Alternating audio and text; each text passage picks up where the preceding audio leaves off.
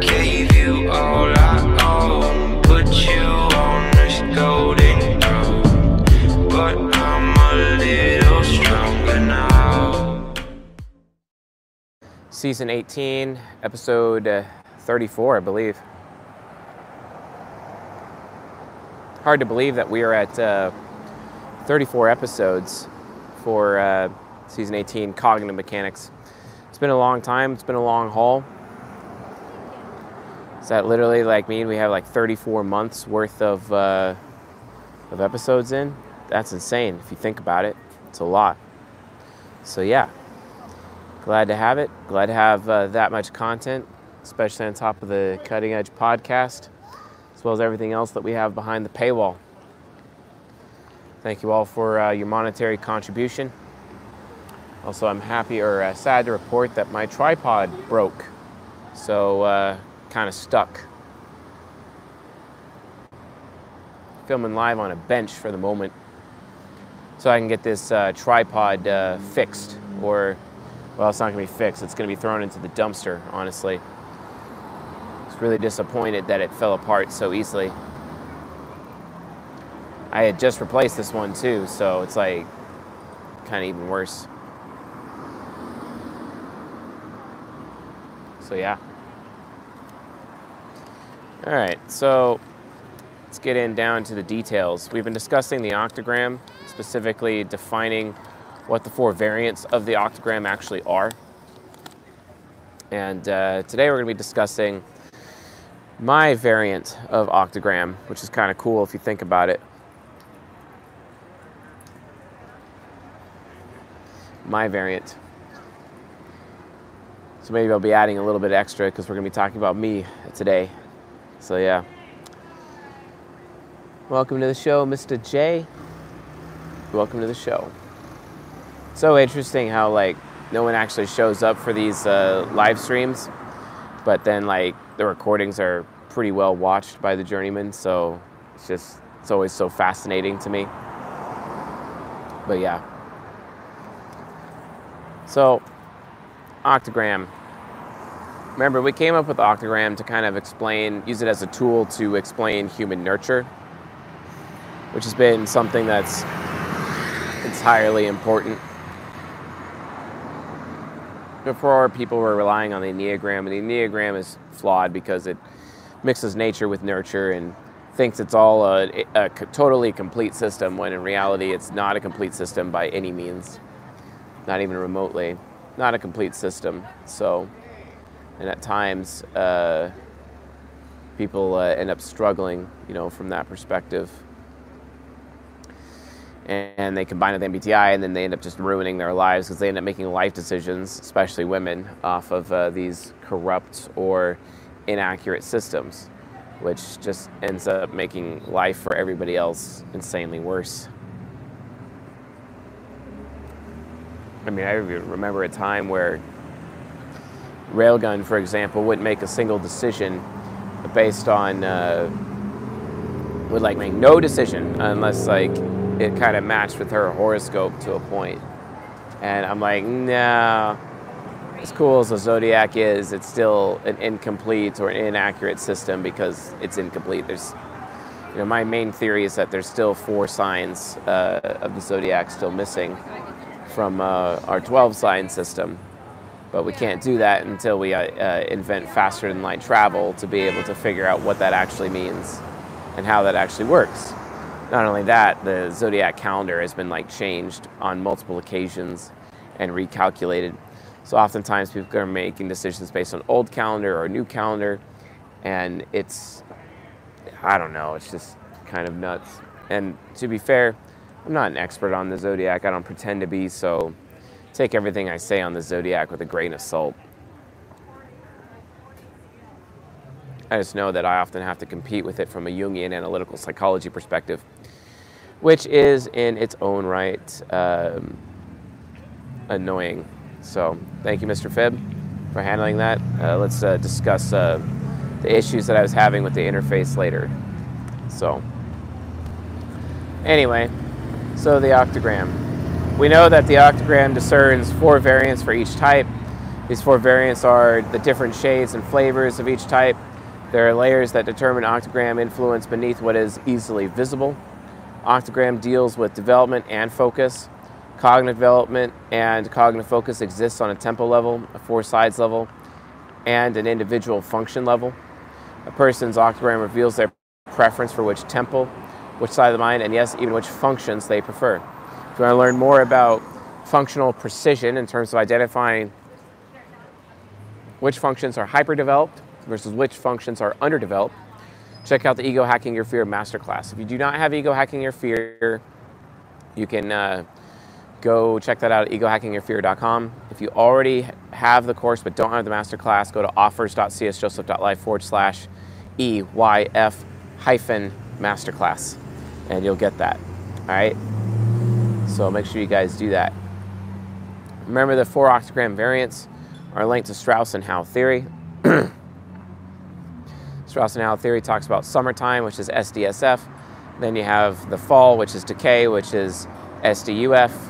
And then you have winter, which is UDUF, also known as despair. And then you have springtime, which is UDSF, which is specifically what we're going to be discussing today. Hope springs eternal. Spring is everything. Muchly everything. So a lot of people are like, oh my God, what the hell is this guy doing on a park bench? I really don't give a shit. Okay. Hello, Stephanie. Avery, I was surprised to read this references to Christ and being born under a Pisces sun and Libra moon, most likely.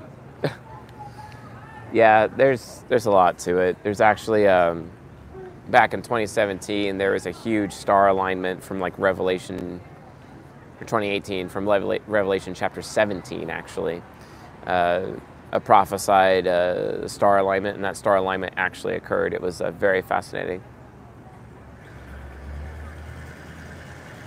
It's about, like, you know, the serpent about to eat Virgo's child and whatnot. So it's kind of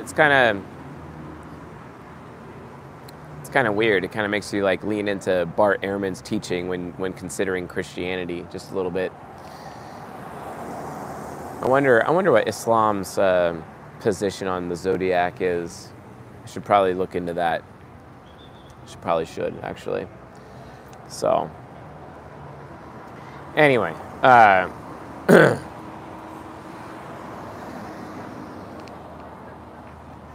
so that being said,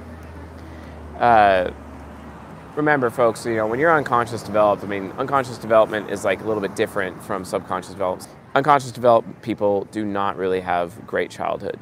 And John Bodine, who helped prepare this lecture, he contacted me recently and added a very important point about SD, or about UDSF types, which I'm going to share, which I found very poignant.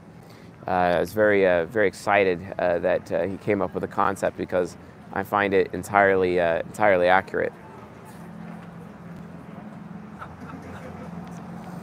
So, you know, I think I might even do another live stream right after this one, except while on a longboard at the same time. That'll get really interesting. I like doing many things at the same time. Live streaming, butterflying, and longboarding at the same time. You think I can do all 3? I think I can. So we'll see how that goes. Although I was kind of upset that my trainer basically is worthless. I beat it up too much. Beat it up way too much. All right. So what exactly is UDSF? So we know that it is spring energy, and you know the dream of spring, according to George R.R. Martin, or hope springs eternal, right? It's that spring energy. UDSF may have been a former UDUF type, and that's basically what happened to me. Some UDSF were that way from childhood, and others were more fragile in their UDSF, having just emerged recently from UDUF in their adulthood or even older age. And that's me. Like, I have to actually make a conscious choice every single day to not be outwardly envious with my deadly sin, and not allow other people to pull, or allow myself to push my envy onto other people, and instead work very hard to become the envy, basically. And that's a conscious choice that I have to make every single day. Although sometimes I will admit that I am in the presence of people that put me into unconscious focus sometimes.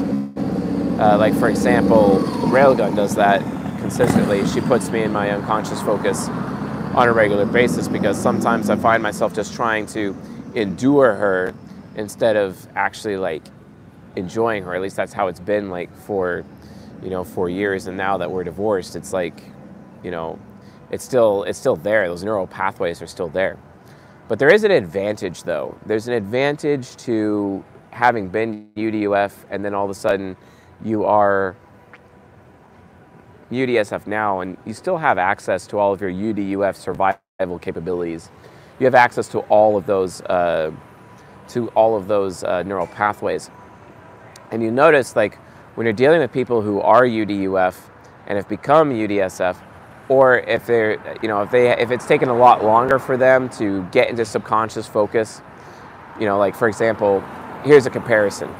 Take an adolescent, right? They were they were basically UDUF, and then they hit adolescence. They finally got away from their family. They're kind of on their own, and they finally achieved their subconscious focus because all the sources of their life that were putting them into that mode are basically gone, right? They're basically gone. So once that happened, they've been subconscious focused a lot longer, so they have less access to the unconscious focused neural pathways, whereas someone like me, who was UDUF the majority of their life and consistently UDUF the majority of their life, what ends up happening is that I end up having more access to unconscious focused neural pathways, but it's also a lot more difficult for me to maintain the state of subconscious focus compared to someone who's been subconscious focused for a very long time. And that right there could actually point to another layer of subvariance within the octagram itself, another sublayer. And we've also been talking a lot about wings recently in the same way that Enneagram wings, we're going to be discussing wings of the octagram for season 18 in the very near future. And that's going to be something entirely new for you folks. So I'm sure you'll hella enjoy that when that comes. So yeah, the UDSF unconscious developed subconscious focus is characterized as the hope or spring archetype. UDSF octagrams are the proverbial emerging from the cave types who were once caught in extreme adversity, perhaps trauma, depression, and or disablement, but found their way through the darkness, pulled by the light at the end of the tunnel. The UDSF octagrams run on hope. They understand that, even when they are alone, they can still self-generate some of what they need to survive. Both unconscious developed variants tend to be the most self-sufficient of all the types. This octagram's fuel is ultimately hope. They run on hope, they live on hope, and they die without hope. They also tend to struggle when there is nothing to overcome or no challenge to sharpen themselves on. They are used to having to overcome, and their hope is sharpened most when in the midst of a challenge. Oftentimes I talk about how Crusader types would feel like something's wrong if they'd feel like something's wrong if there wasn't any adversity to face. But after knowing some Crusaders who are SDSF, while that is somewhat true, it still exposes like a Pareto principle bias because I'm UDSF, and as a UDSF heart Crusader, it's way worse for me in terms of expecting adversity, because I do expect adversity to the point where I'm way more sensitive to there not being adversity in my life, to there not being drama in my life, to there not being problems or obstacles to overcome in my life, compared to another heart Crusader who is SDSF, for example.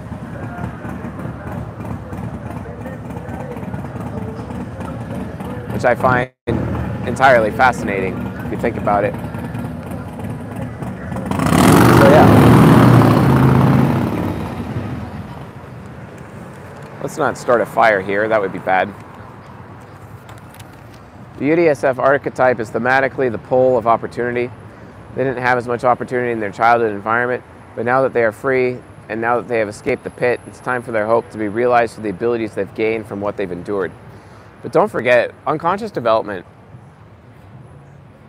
makes a person far wiser than a subconscious developed person. And that's why subconscious developed people like being around UD people, because of this there's a need for wisdom, whereas unconscious developed people like being around subconscious developed people because of their need for joy in their life, right? It's this exchange of joy and wisdom. However, one thing I have noticed is that for some reason in sexual relationships, oftentimes there's a little bit of camaraderie there when it comes to development, subconscious development or unconscious development, because having a similar development, having double the joy and double the wisdom, it seems like they end up actually enabling each other from that perspective, because it's like, oh, you're wise about the things I'm missing. Oh, you're joyful about the things I'm missing. And it's like they end up working together to discover joy. If you have two UD types together, or if you have two SD types together, they work together to discover wisdom together. Sure, when you look at cognitive origins and how things are exchanged, that's definitely important, but at the same time, if you're going to look at just the base level octagram variance as presented within the context of the variants, the four variants just themselves, from that point of view, you find yourself in a situation where it's like, okay, well, it's kind of nice to have somebody to discover joy with. It's kind of nice to have somebody to discover wisdom with. So it's kind of fascinating how there's always these backups, these little controls within the human mind that's based on our genetics as well as our epigenetic expression to be able to facilitate human relationships. And the octagram is no different. And that's not something that we've really discussed before when it comes to octagram compatibility, which we will be going into pretty deep in the very near future.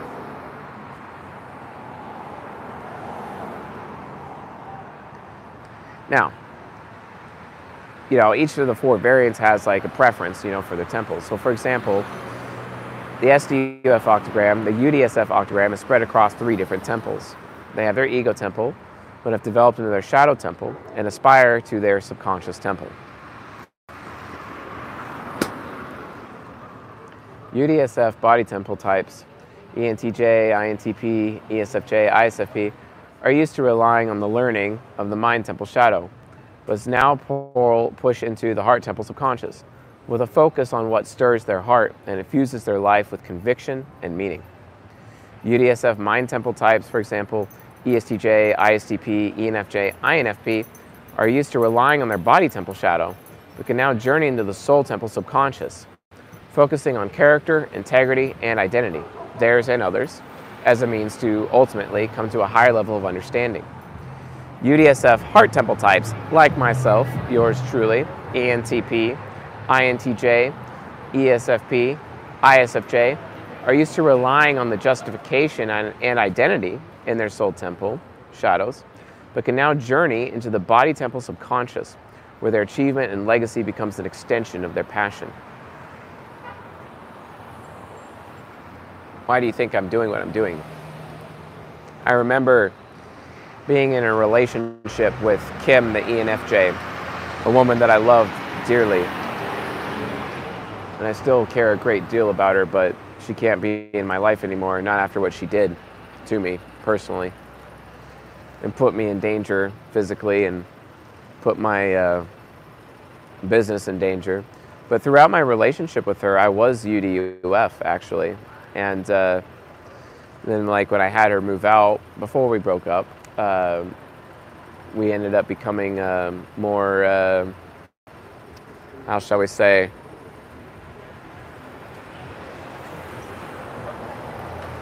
like I ended up having a little bit more hope. And then as I started my YouTube channel, which gave me a source of hope, I was really working on my legacy, mostly because like I was dying at that moment. And as a result of, just attempting to upload my brain to the internet because I was about to die in those days. And then as a result of that, it got to a point where it's like, okay, I can have a little bit of hope because I'm leaving a legacy behind. But I'm still working and building on that legacy now as a UD, SF, ENTP. Not unlike what Andrew Tate was doing, because he's a UD, SF, ENTP as well. And it's so interesting, you just look at him and you look at me and realize that there's a huge correlation in our behavior and our belief systems. But the reality of the situation is that we're not the same person. But, you know, I get wrongly accused of doing things all the time as much as he does. For example, actually just the other night, I was in the park just over there, and I was practicing my butterfly trainer. I was stopped by some INTJ girl named Sierra on the street or whatever. And she had her friend Ty and her friend Bella with her. Ty was an FI hero. Bella was an FE hero. Although visually, Bella kind of looked, I mean, I want to say he's an ISFP and she's an ESFJ. But we all got to talk and they had me show some of my butterfly tricks, whereas like I'm nothing compared to Fib, the person who's training me on it. But you know, I know a couple of tricks I showed them and they're happy about it or whatever. But this INTJ kept on asking me for my Instagram like over and over and over. It got to the point where like she was like really, really demanding. And I was just disgusted by how demanding this girl was. And she was a girl. Like she had to have been like 18 or 19 at least. Definitely still a teenager. And her friends were all 18, so I'm assuming she's 18, but because she wouldn't admit what her age was, but they did. And she kept on trying to force my Instagram out of me, and I was like, no. You know, and I said, you got like, I have to like get to know you a little bit more before I do that. You got to be on the show. You know, we got to do the show, right? She didn't want to be on the show. She's just doing that stupid INTJ paranoia crap that they do. Just really annoying. Expert intuition nemesis is just like, okay. Especially since like, I know that the audience really, really, really wants to see an INTJ on the show. So I was pushing for that. But she wasn't going to have it. And my SE demon was like, okay. And then she started like mocking me over it and then like mocking my SI inferior. And then I'm like, okay, so if you're making me uncomfortable, I'm gonna make you uncomfortable right now. So I just started like going after her SE inferior hard. Started mocking her, started making fun of her because I just ultimately felt justified to do so at that point. She got super butthurt. So then I ended up giving my number to her friend Ty because Ty's like, hey man, you're a guy I'd like really like to get to know. And I'm like, awesome, here's my number, contact me, you know? And then Sierra, she's like, why aren't you gonna give me, you know, your Instagram? I'm like, nope. And now Ty's got my number, so you can get my number from him and then you can text me when you're ready. That ain't gonna happen. And I don't care if it happens either. She's really rude and forcing outcomes and being entirely emasculating. And you could tell she expects everything to be served up on a silver platter to her. She's also probably one of the most shallow INTJs I've ever met. Extremely shallow. Very, very shallow. And I'm just like, I just don't have patience for that at all. Especially, you know, me being a UDSF ENTP, a UD ENTP is extremely cringe and intimidating and a terrifying individual. And that's a fact, you know, I am pretty terrifying. Here I am, this guy walking around in public, flipping a butterfly knife trainer. People freak out, assume it's a knife or whatever. Everyone jumps to conclusions and blah, blah, blah. So anyway, there were some people that were walking by as I was demonstrating my knife tricks to these 3 kids. And then like, they didn't even stop to like figure out what we're talking about or nothing. They just jumped to judgment. So then they called the cops on me or whatever. I didn't know they called the cops on me. I found out later. So I ended up leaving that group of teenagers, going along my business for the evening and working on working on my tricks as I normally do. Also helps me focus, and practicing the butterfly knife also helps me keep subconscious focus as well. Dexterity skills just do that for me. So I was doing that. Then all of a sudden this cop car comes right up behind me, and this cop's like, hey, put your knife away. And I flipped the knife open for him, and I showed him, and I'm like, look, this is not a knife, sir. This is a trainer. It's like, yeah, well, I got a couple of calls about you. And I'm like, is that a fact? He's like, yeah, I got some calls about you. You know, you're scaring people. I'm like, okay, well. He's like, I want you to put your trainer away. And I'm like, he's like, you're not doing anything illegal. And I'm like, okay, I'm not doing anything illegal, but you want me to put my trainer away. Okay, whatever. So I did, right? It was really annoying. It was really annoying. But, you know, then I actually wrote a letter to the police department actually explaining exactly what I'm doing and sending it in so that everyone understands that, like, hey, this is what I'm doing. Even my physical therapist said I should be butterflying because it's rehabbing my shoulder, and I actually went in for an evaluation on my shoulder recently, and he evaluated it, and he says, you're really close. He's like, you are like 90+% done with your rehab. Just keep going. I'm like, okay, yeah, sure. I'll keep going.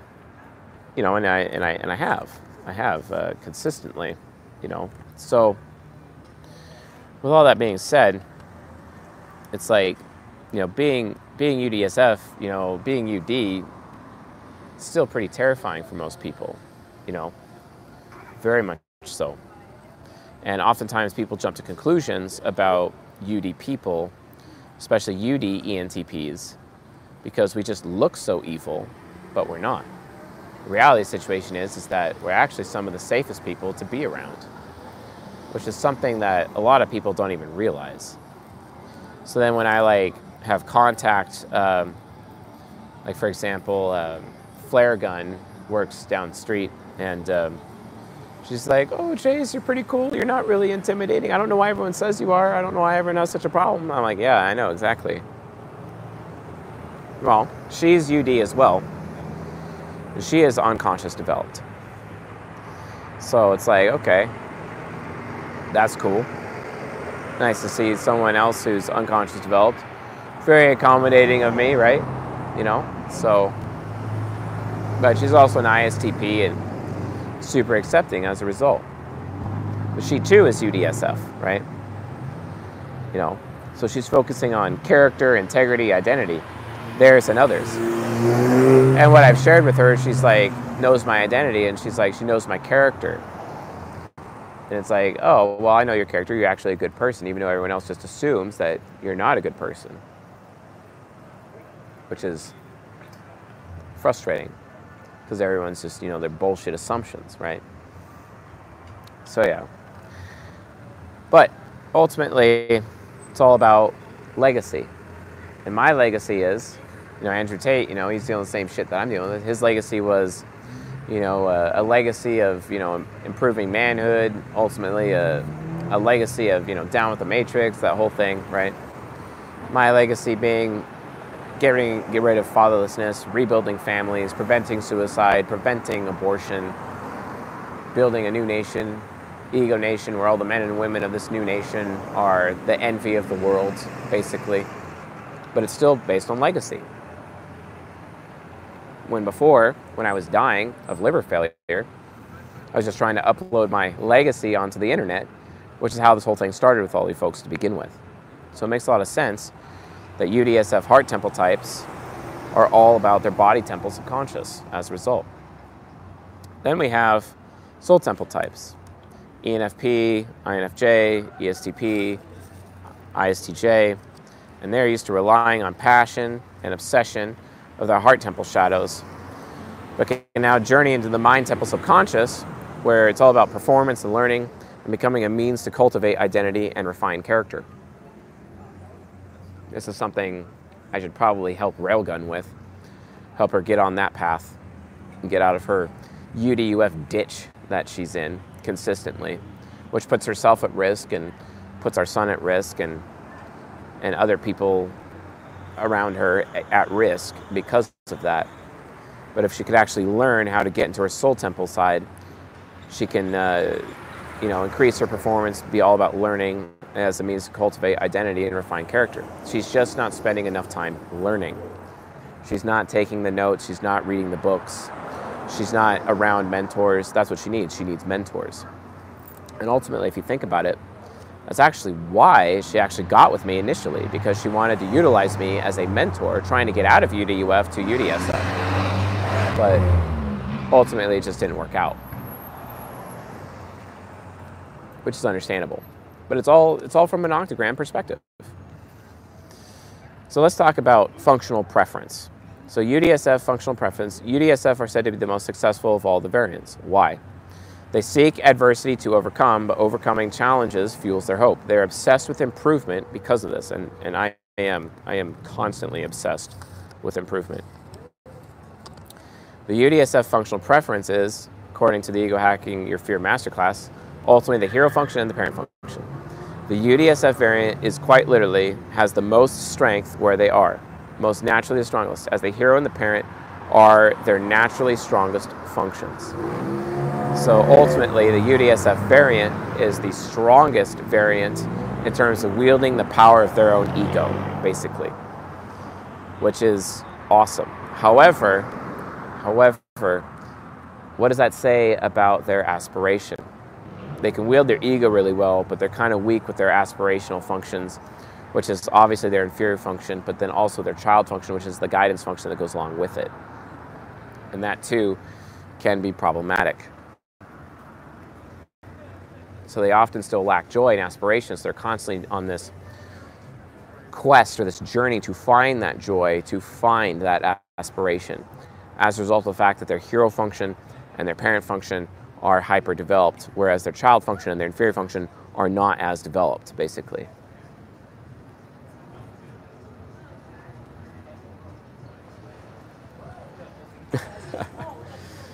Lol. Anyway, the hero and the parent have this obsession with moving forward, hope. But moving forward preciously and cautiously, I think that's precisely actually. The UDSF is aware of the new responsibilities gained from new achievement, and that hope can be given to others through their example. And that's what I try to do, give hope to as many people as possible all the time. Even the people who harm me the most, even the people that betray me. I actually was in a conversation last night with an ENTP, an 18-year-old ENTP girl, who's basically my adopted niece. She's my adopted niece, and I love her dearly. And I wish her all of the success in the world. And I go out of my way to give her as much hope as possible. But she's like asking me, like, why do you do it? Like, why are you so compassionate to people? Why? And basically, you know, she's like, well, what is family to you? And why do you care so much about producing family or the idea of family for other people? And I told her it's because I've never received family. I've never been like, I'm in family, but I've never received the concept of family. It's always been on me to produce family for others. Produce family for Railgun and Kim and, you know, my children and Raygun as well. To produce for Raygun. Raygun is the different from Railgun, different one. Produce family. And I've never really been in a position to receive family. So whenever I do receive family and I'm like actually receiving family, it's like a really big deal. And she's like, well, how are you even able to do it? And I had to remind her, it's like, look, the people who are hurt the most are the people who smile the most. You know, it's all about compassion at the end of the day. You know, for me as a heart crusader, it's all about compassion. I end up being outwardly compassionate to other people in the process. So to her, I told her, how did I put it? It's because I give to what I produce for others, or I give to others what I hope to receive, basically. You know, and for example, that would be like family. And I actually shared that conversation with those that are, with some people in my life to that end, to like, you know, drive a point home, basically. Some of my closest confidants, or you know, people that I ultimately care about to a point, or people that I'm trying to give hope to, basically. So if the UDSF is the most successful variant, it may also be because they may be closest to integration. Having skill in the shadow, ego, and inspiring the subconscious, 3 of the 4 sides of the mind are consistently used. They have a lot to pull from. However, the danger of the UDUSF, there is a danger though. The danger is that it's overturned optimism. The can-do energy can still fly in the face of realism and practicality, sometimes forgetting that forcing oneself to face challenges can undermine one's own peace. The UDSF variants have a hard time actually enjoying life. True that. True that. Oftentimes I feel like I'm this king who has this table that everyone else eats at, but I myself am not able to eat at my own table, right? That's the danger of UDSF. Hope is ultimately a future-oriented perspective. Until the UDSF learns to put some of their hope in the present, maybe I have what I need in front of me, they will always be ultimately restless. The ultimate test of hope is peace, and the UDSF must learn to enjoy the rewards of overcoming and drink of the peace of victory. Though they may feel like they have endless hope to draw from, hope too must ultimately be replenished. Now let's discuss what John Bodine wanted added to this particular lecture. See if I can find it on my watch as I look at our text conversation. Hopefully I can. Let's see here. Ooh, 14 texts. All right, let's see here. John. So I'm going to read you guys the text conversation. So he said, I want to put something at the very end of the lecture, which is the struggle for UDSF, which I believe is peace, hope being future-oriented, they have a hard time enjoying what they have, etc. And then I responded to him saying, because we often expect that what we have will just be taken away from us like it always has been before. And he's like, yeah, that's true. Exactly. UDSF people are aware that at any moment they can be thrown back into UDUF.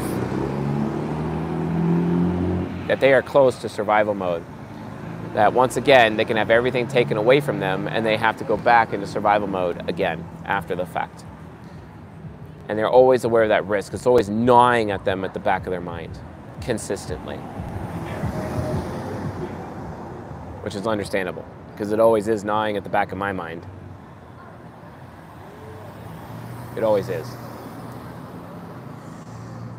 So yeah, that's the one thing about UDSF. It's all about having peace. And it's funny because in that conversation that I was having with my adopted niece, basically telling her like, look, you know,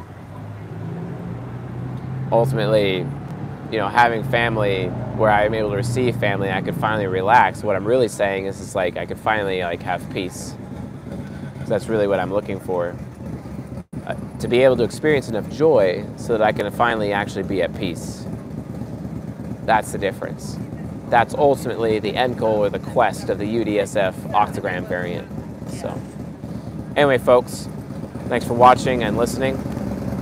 And I'll see you guys on the next Season 18 Cognitive Mechanics, where we'll be discussing UDUF next month for September 2023. See you then, folks.